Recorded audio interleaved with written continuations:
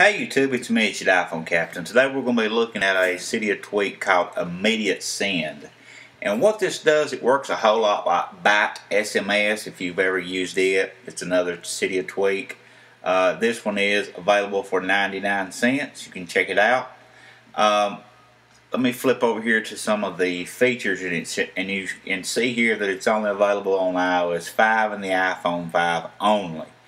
And to configure it, you have to go on to the settings, of course, and what it does, it allows you to send messages directly from basically anywhere on your springboard, in your notification center, inside phone contacts, places like that.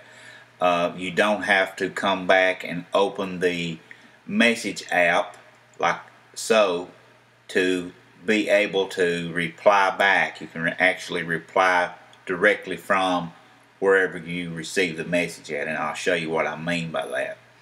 When you receive a message, you will get a little pop-up on your phone that looks something like this, and you type your message in the top blank up here, your reply, and if you want to send it as instant SMS or iMessage, you tap one of those two. And if you want to open the mobile SMS application up, you can do that from here as well, simply by just tapping this little button here on the bottom right hand side. I thought I would try showing you this way rather than doing the actual text, because I was having some trouble getting it to come up like it should. But anyway, hopefully you get the idea of how it works.